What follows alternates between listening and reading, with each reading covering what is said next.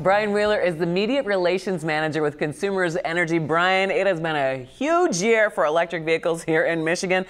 Consumers Energy is sharing a big number about what to expect as we go forward. Tell us. Yeah, what an exciting time, because in fact I was here just 2 months ago talking during National Drive Electric Week. And even since then, electric vehicles have just continued to be making news. So our automakers are making new commitments to have zero emissions vehicles.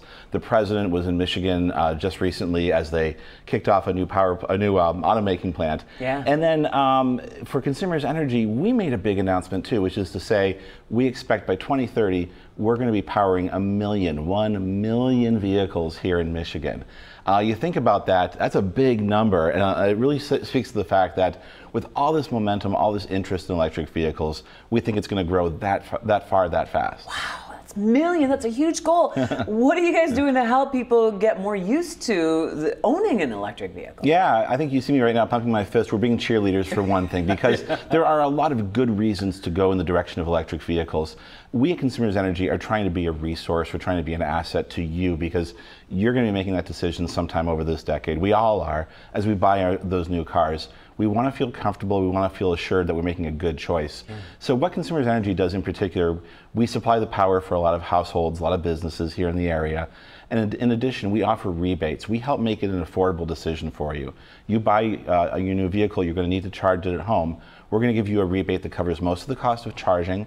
We're going to get you on a payment plan or a rate plan where you have to pay really the lowest rate as you charge overnight, and you get some more benefits and incentives. In addition, as you're driving across the state, whether it's your work, whether it's that road trip maybe to Holland or Traverse City, right. We're making sure that there are the charging stations in place. You charge, power up, and keep on going. You're so excited about electric vehicles. Talk about why they're so important to Consumers Energy. Yeah, we are really excited because these are no emissions. We think about climate change, we think about protecting the planet.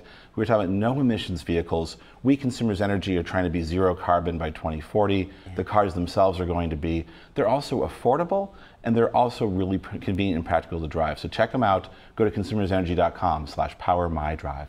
All right, it's so interesting the way this is developed, and it seems to get quicker and quicker, the move toward electric vehicles, and Consumers Energy right there at the heart of it as well.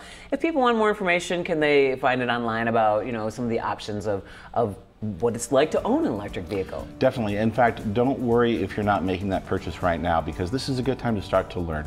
consumersenergy.com/powermydrive. Thank you, Brian.